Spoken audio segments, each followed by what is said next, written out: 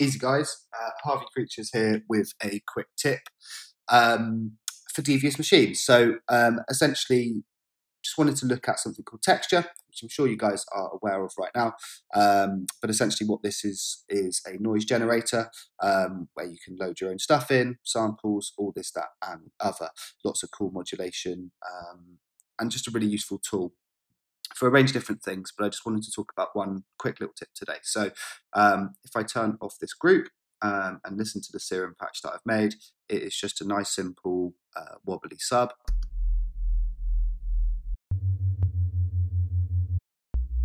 I've not even done the attack, which is annoying.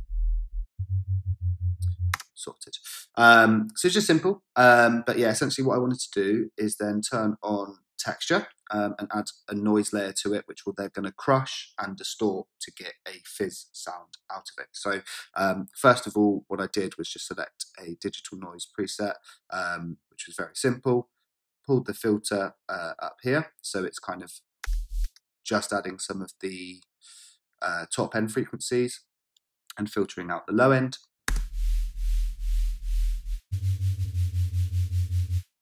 So it's just following the envelope, essentially.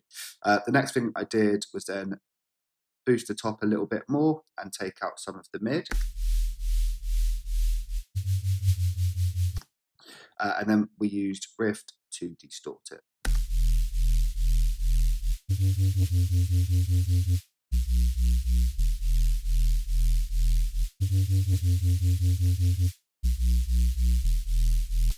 So all together with a little drum break and a little bit of Atmos, it sounds a little like this.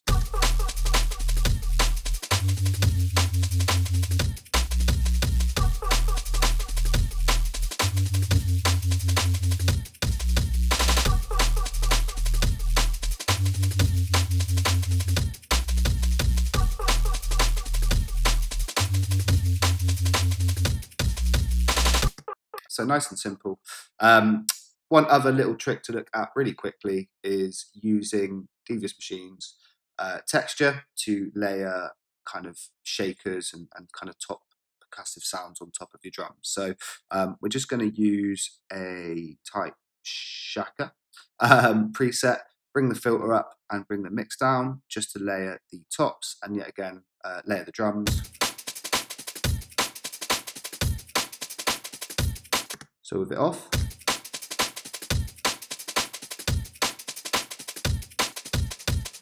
So what it's doing is adding kind of top end and layering a nice little bit of kind of, yeah, sort of nice top end frequencies onto the drums.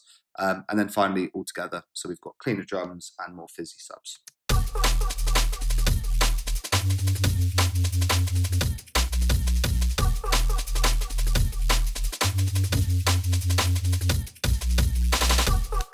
Cool.